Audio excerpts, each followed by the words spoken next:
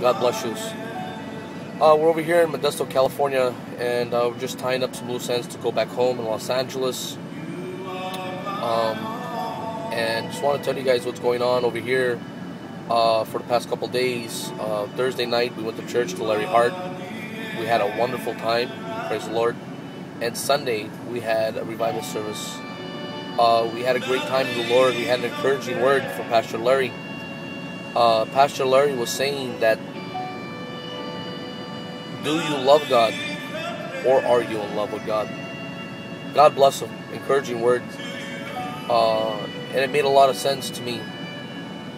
Is that just the word that he said was, are you in love with God, or do you love God? Today, every person should be in love with God. To be in love and to love is two different things. That's why God seeks those that worship Him in spirit and truth. We'll come back to you guys later on this afternoon with some more footage, some more videos, some more comments. God bless you guys.